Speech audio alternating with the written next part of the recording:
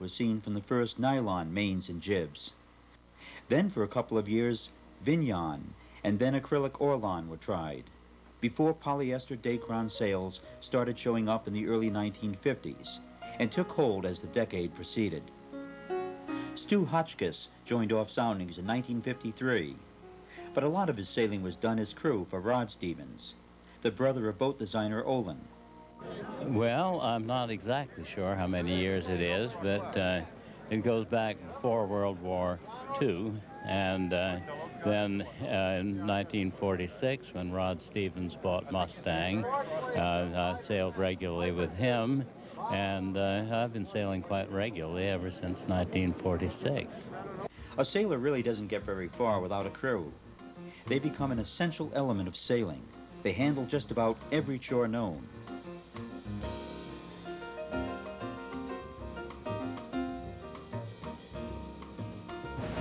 In recent years, the number of crew members has grown.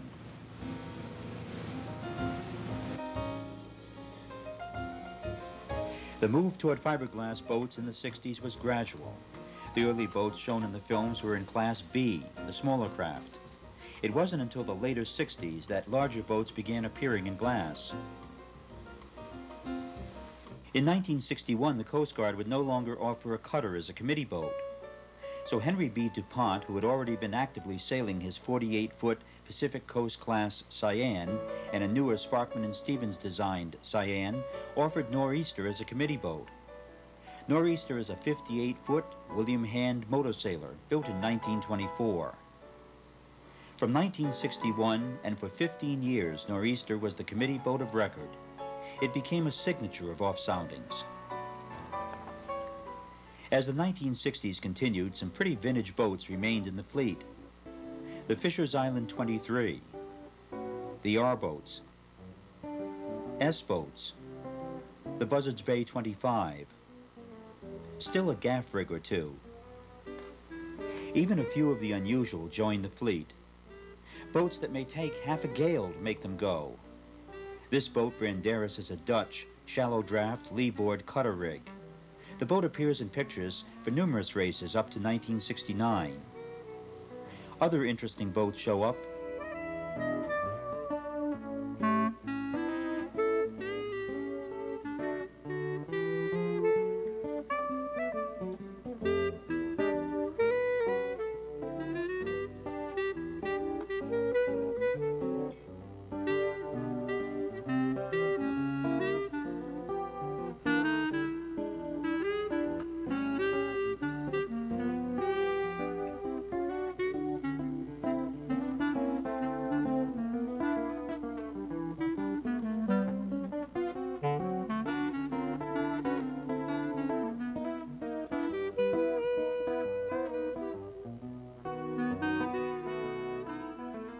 In the early 1960s, the boats stopped going to Shelter Island and its beautiful Deering Harbor.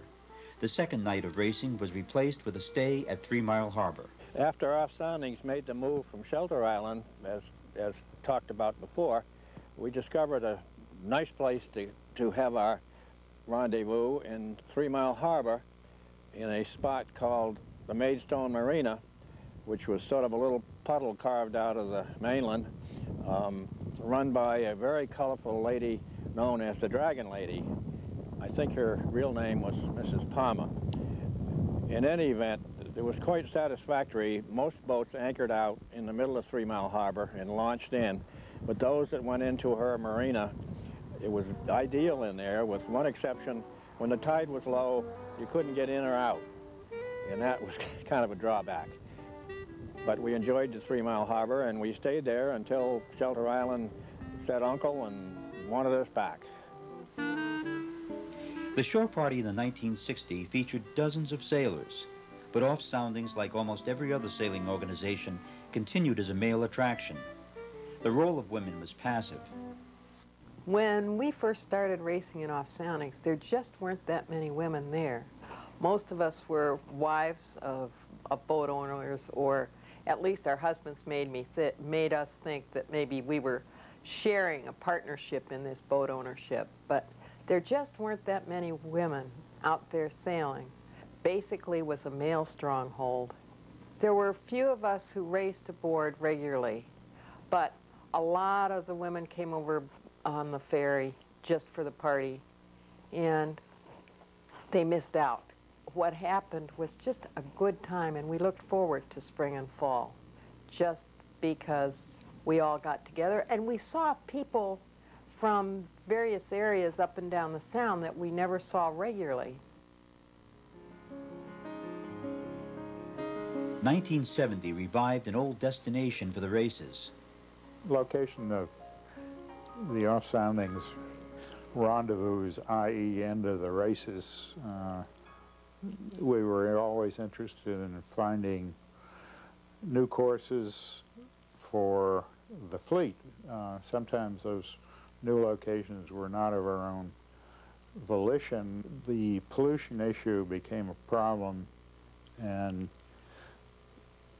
New York State took a very aggressive approach to pollution, saying that no one could be in their waters unless they had holding tanks or treatment devices. Back then, this was just in its infancy, and we had a decision to make with our soundings whether we would violate those rules of no discharge or treatment, and naturally we had to get out of New York State because we didn't want to put anyone in the fleet in jeopardy. The docking headquarters for the Friday jump-off for the races became Noank and Stonington because of their closeness to the starting line off Watch Hill. It was also about this time that the Off-Soundings Board of Governors permitted the introduction of the cruising canvas class. This class was intended for owners that simply didn't want the hassle of flying a spinnaker.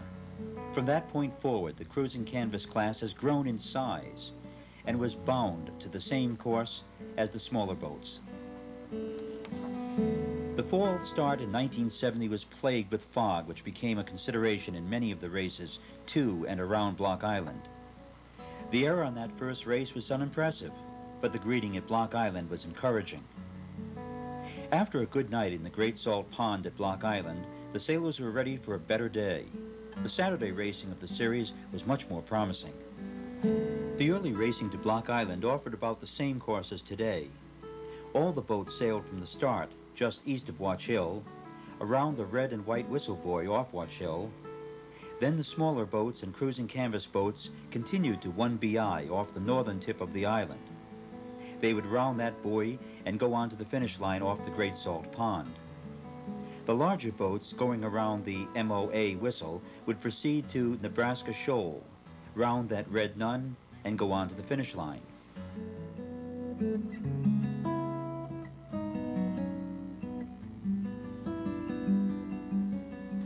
The boats in the 1960s and 70s began to take on a new look under the waterline as well as above. Lighter displacement was the most obvious, but under that waterline the boats were beginning to get flatter bottoms or harder chines, highlighted by short, deep, fin keels and separate rudders. This was a big change from the full, long keel boats of before. Our soundings always classified their vessels, because almost all of them the same underbody, together. At one point we decided that since the rule won't work properly, no matter what, for these fin keel spade rudder things, we started classifying them into separate classes. And there was quite a significant event. We now started with 1 C class. We're now up to 5 C classes. We used to have 5 A and B classes. We're now down to 2. Sign of the times. A local designer, Bob Evelyn, exhibited his new boat, Pointing Star, in 1975 at the Spring Off-Soundings. The boat was light and fast, but in the fresh breeze suffered rudder damage, but despite that, finished first. It was only in the early 1970s that sail numbers became more consistent and useful for spotting. Before that, many boats had no numbers at all on the sail, and that made identification for the race committee difficult. Therefore, the racing instructions required that every boat would carry a large card with a number assigned to each boat for that race. While going over the finish line, the card would be displayed and the boat's standings recorded by the race committee. In 1976, the late Peter Sanger's new fiberglass schooner is sighted, and exhibits just some of the variety always in the fleet. That same year, West Maxwell's 60-year-old S-boat Phryne was sailed successfully. It seems the New York State regulations regarding overboard discharge from boats was a federal matter, and like Rhode Island, New York now decided not to enforce it. So in 1977, Off Soundings decided to return to Long Island for one race series a year. New London was happy about the decision. That return was also greeted on Long Island with enthusiasm. 1977 meant another change. The death of Henry DuPont Jr. in 1970 and then his son's death in 1977 meant the loss of Nor'easter as a race committee boat. Greater expense for the club was incurred with the charter of Empress. Empress was promoted as a portable committee boat for hire. It had been used for the America's Cup Challenge and Defender trials, as well as many other races along the East Coast. Aboard Empress, meals were provided, as well as several staterooms. Therefore, some overnight accommodations ashore and meal expenses for the race committee could be reduced.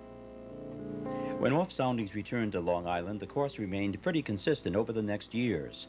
The boats would all leave from the starting line at Sarah Ledge off New London. The larger, faster boats would stay close to Fisher's Island.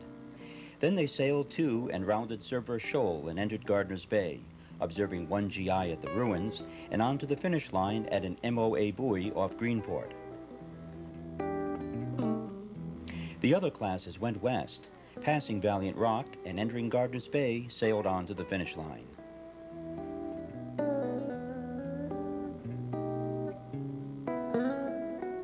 In recent years, however, the courses have been altered, so all classes pass Valiant Rock and once in Gardiner's Bay, sail various courses, depending on the class, using the traditional finish line.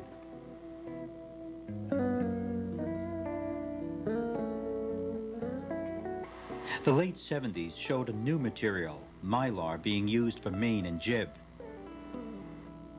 The shore party continued as an opportunity for all sailors to get together and discuss the day's race, have a drink, or just act a little foolish.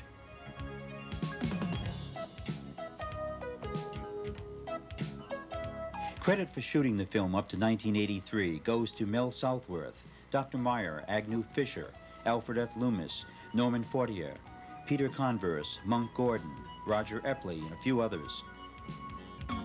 Up to this time, the camera had caught many scenes, including these varied subjects. Here in 1955, the light air causes a close confrontation between two boats. A schooner storms across the finish line in 1957. A torn main. A broken mast in 1973. Another lost mast that same year. Here is a boat grounded on the flats off Shelter Island Yacht Club in Deering Harbor. In 1975, Betty Betty tears the jib. 1976, a tight collision at the starting line.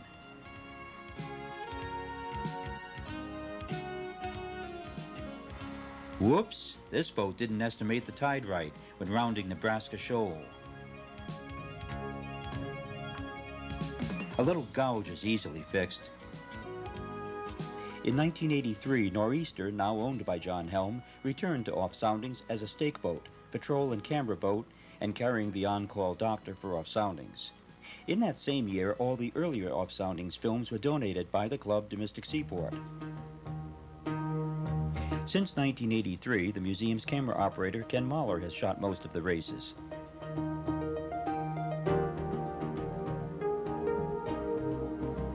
As historian, Bill Ames has helped Mystic Seaport in the presentation of the Off Soundings program at the club's awards banquet. Bill describes for viewers the names and events that surround the yearly series. In fall 1984, the first day of racing from Watch Hill was lumpy and wet. Those Those usual problems with spinnakers were enhanced by the fresh breeze and miserable cold weather.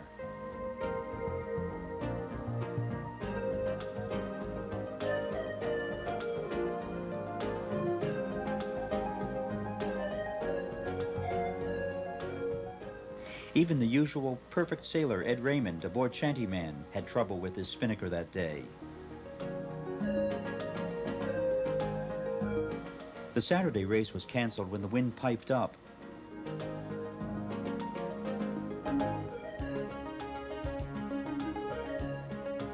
Boats tried to leave, but many returned after seeing what was in store for them outside the Great Salt Pond at Block Island.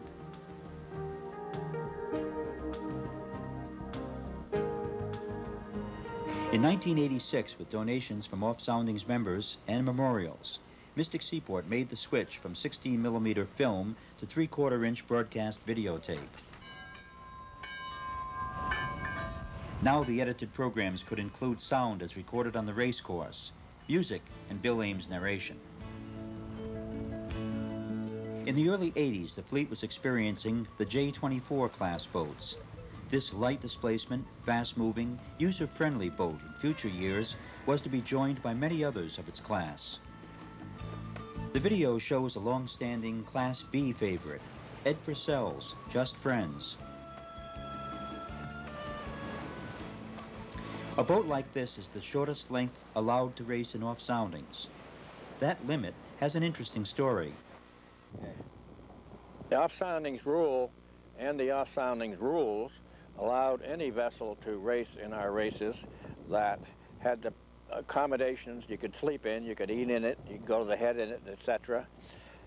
But we determined pretty early on that the measurement rule didn't work if vessels were too small. They were unfairly advantaged. So we picked a lower limit of 23 3/4 feet. That happened because Rod Stevens was coming out with the Dolphin, the 24-foot Dolphin at this point, and brought up the fact that we couldn't stick with 25, so we elected 23 3/4 feet. The upper size, 62 feet, is still the case, and that happened to a similar event that Pierre DuPont's Barlovento was 62 feet long. Things were that simple. The Coast Guard Academy boats have participated in Off Soundings since the early years. Here, CGA-5 is seen under some pretty fine sailing conditions. When the Off Soundings pictures switched from film to video, a small 8mm video camcorder was purchased for use on the committee boat. It was intended to bring a different view for shots there. This camcorder also captured the first boats getting the gun at the finish line. The broadcast camera was usually located at the stake boat end of the starting line and missed occurrences happening near the committee boat. Here is a perfect example of that camera in use. Bill Ames shoots the start of Class A1 in spring 1987, the 50th anniversary for Off Soundings. Although a little jumpy, the video shows some pretty enthusiastic barging at the start.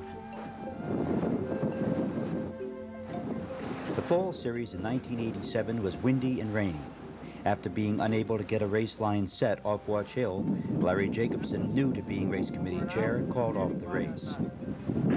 After the cancellation, the race committee boat Empress, the camera boat, and some of the Hardy fleet headed for Block Island, hoping to have racing there the next day.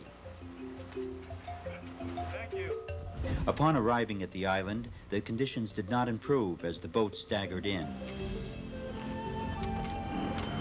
By Saturday, conditions had worsened.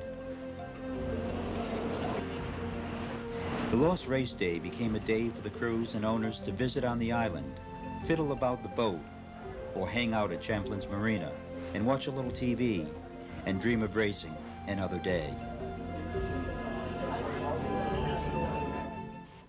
In 1988, Off Soundings returned to Watch Hill. The Board of Governors decided to reverse the racing venues. The course to Block Island would be in the spring now, and in the fall the boats would rendezvous at Deering Harbor at Shelter Island. Also this year, Mystic Seaport added a gyro-stabilized lens to its equipment list. This lens was to present a new dimension to pictures shot on the water. In the past, the boat on which the camera operator was taking pictures had to get in close to get a full shot. Now the camera boat could stay away from the starting line or the boat being photographed and use the telephoto gyro-stabilized lens to bring these shots in close and stable.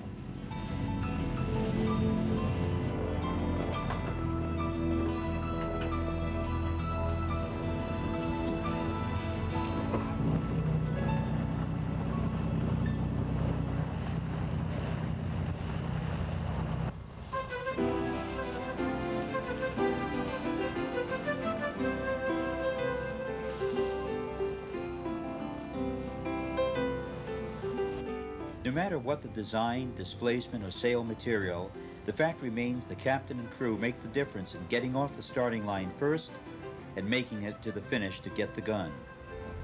The crew on the boat make up a team to get things done right, fast, and safely. When it's all over for the day, the crew likely parties the most and sleeps the soundest. But for them, the entire experience should be a lot of fun.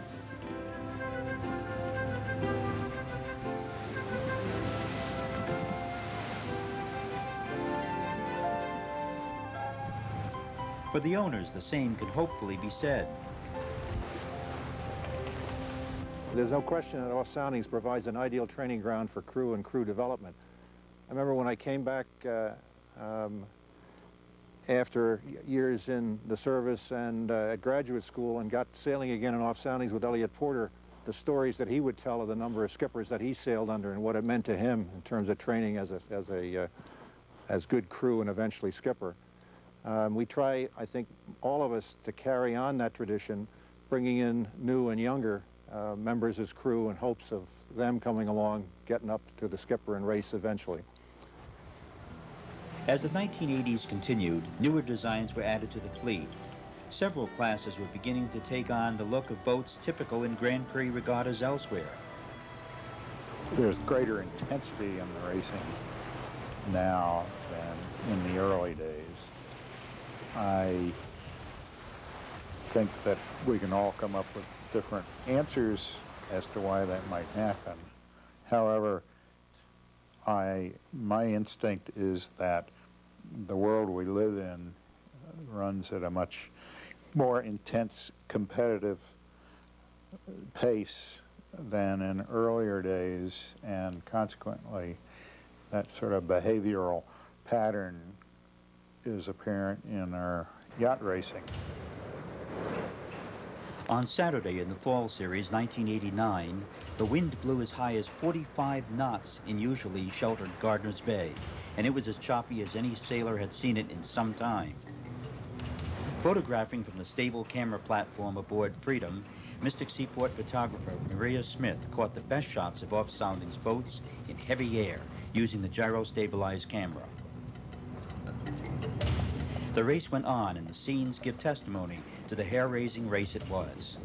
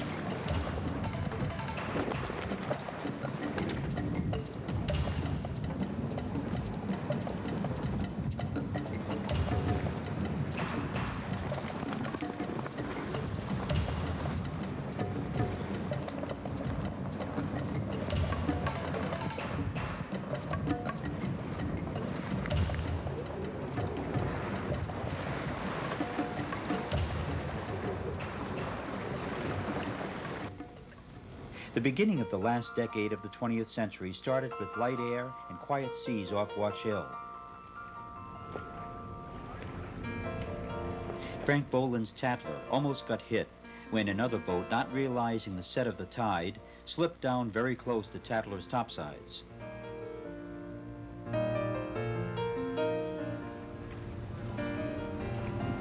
This race was like too many for sailors. It was light air.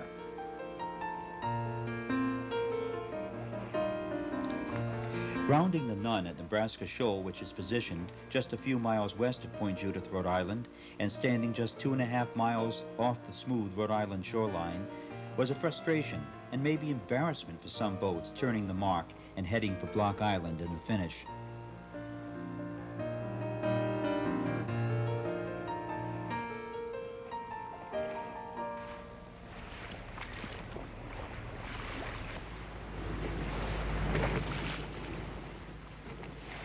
The urge to do well is strong on any off-soundings boat.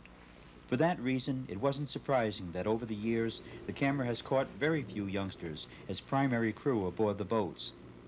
This scene in spring 1990 aboard Jack Rose is an exception. Also in this scene, the owner's wife plays an active role in helping the young crew member.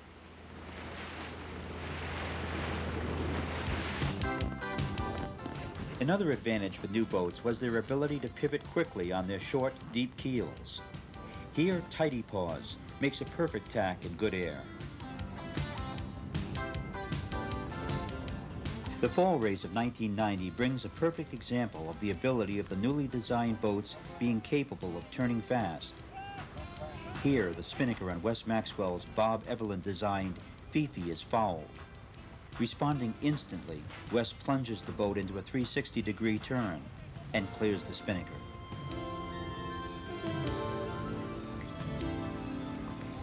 In this same race, a shot is caught by the camera which suggests that this crew member came close to slipping over the side. Just a few minutes later, the camera catches this shot of jarred loose, nearly on its side while overpowered with the spinnaker.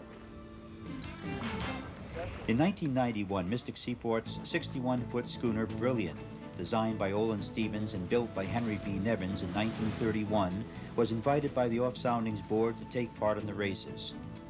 Brilliant was at the extreme of length allowed into off-soundings races.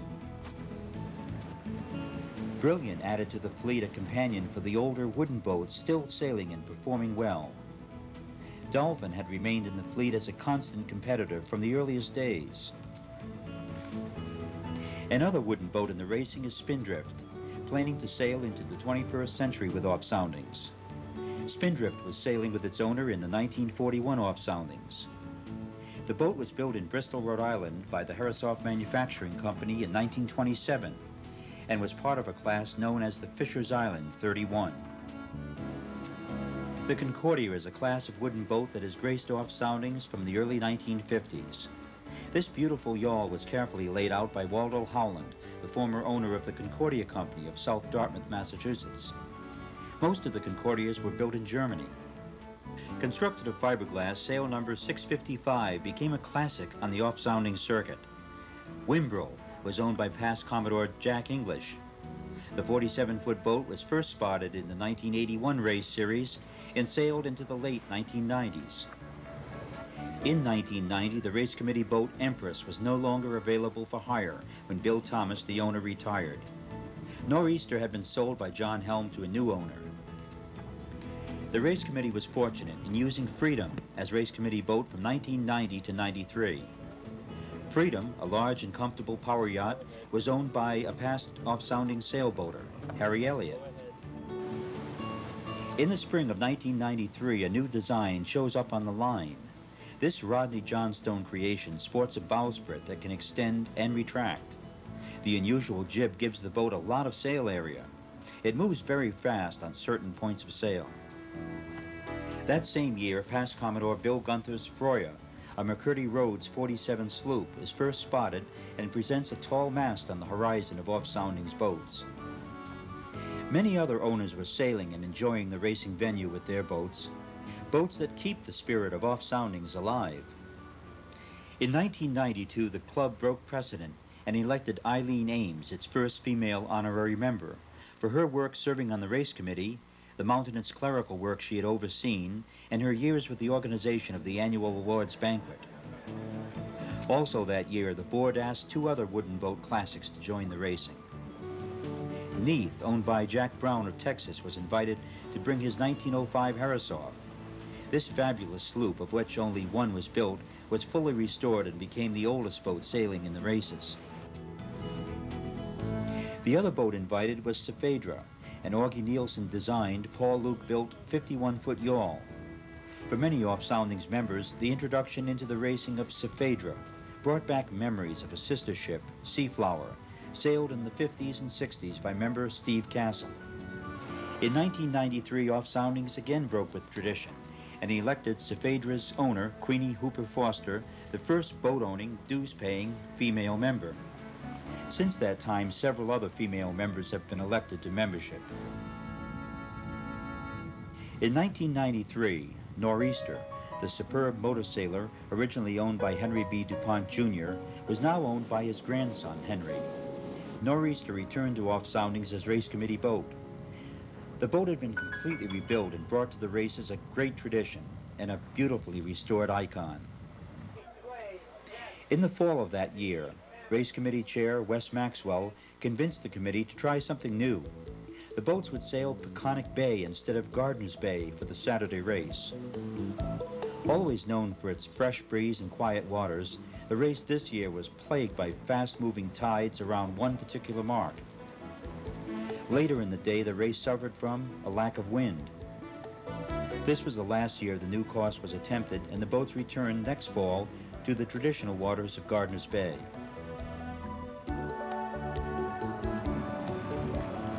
In that next fall, the race committee altered the courses and routine. High-performance classes were instructed to participate in 2 shorter races, while other classes would run a slightly modified race course. In spring 1995, another newly restored traditional wooden boat re-entered Off-Soundings racing. The boat had raced many years earlier.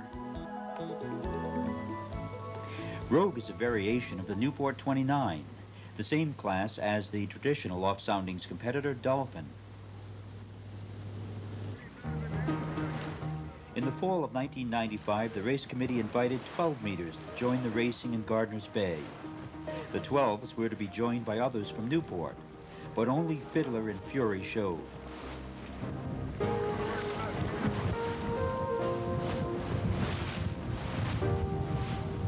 A couple of short races were conducted,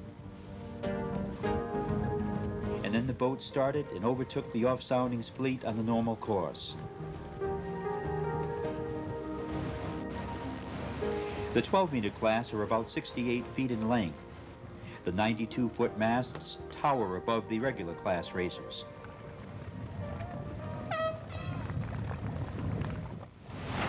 The crossing of Long Island Sound by Valiant Rock Buoy is usually safe, but always a passage advising caution. In the fall 1996 series, the crossing was way out of the ordinary, with the tide running fast. The boats thought they could run to the mark from the starting line off New London. But as they neared the buoy, the current was stronger and the chop was great. For a few moments and a few boats, it was a scary time. Spring 1997. Only the home video camcorder was there that series. The course to Block Island was rainy, but the wind was good.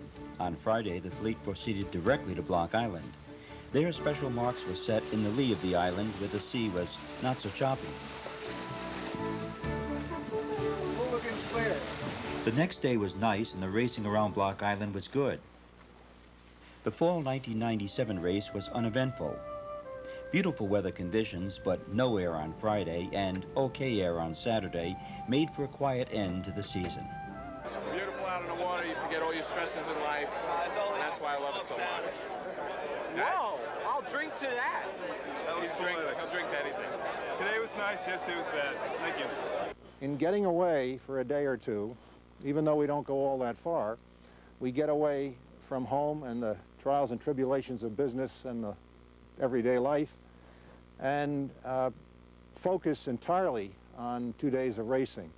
So that even though it's only a couple of days, it's a real break in the regimen tedium of life. And that also has been a very special aspect. To be able to get that break in the spring and the break in the fall has meant a lot to us. In spring 1998, the gyro camera from Mystic Seaport was not on the race course again. Bad weather was expected and engine trouble sent the camera boat back to Noank. Bill Ames with the camcorder, however, was there. On Saturday, a race was held in the lee of Block Island. The rain poured and the wind blew and the boats moved. The owner of Phoenix was interviewed at the fall race and had a philosophical outlook on the windy spring off Block Island. The spring series was good. That was fun. Oh, you like that? Yeah, it was really blowing. I wasn't there. Wait a minute. If you think about it, in San Francisco, I mean, people sail in heavy air all the time. I like sailing in the rain. Heavy air is fun, and rain and a big wind. Oh, yeah. Although you have to rest, especially when you're our age, as you can see. So we're resting. We're resting. Well, off soundings as a whole, I think, in my point of view anyway, it's been so successful and so much fun. And number one, it is so professionally run by amateurs. The handicapping is fast, accurate, everybody's proud of it, and it was fun. The fall 1998 Friday race was an example of great racing. The sky was gray, but the air was fresh as the boats ran with spinnakers in Gardner's Bay.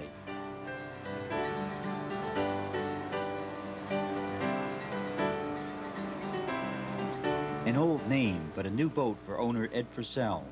Just Friends runs up Gardner's Bay wing and wing, catching the air just right. The Saturday race at Gardner's Bay started with light air and close starts.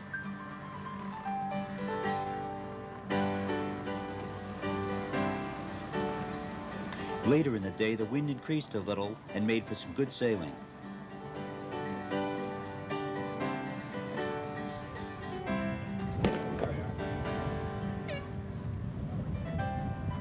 The talk of the party that fall night at the Shelter Island Yacht Club was the pile-up at a special mark to the north near the ferry dock at Orient Point.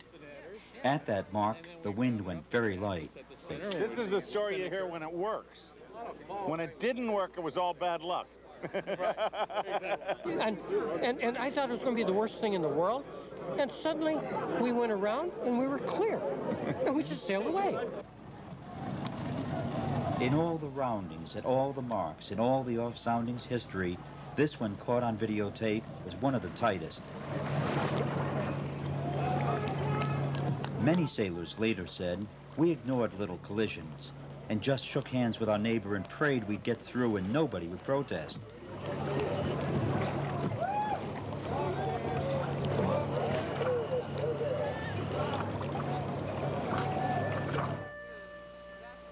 The last races for off-soundings in the 1900s took place on June 11th and 12th. The 8mm camcorder was there on the committee boat to record some images.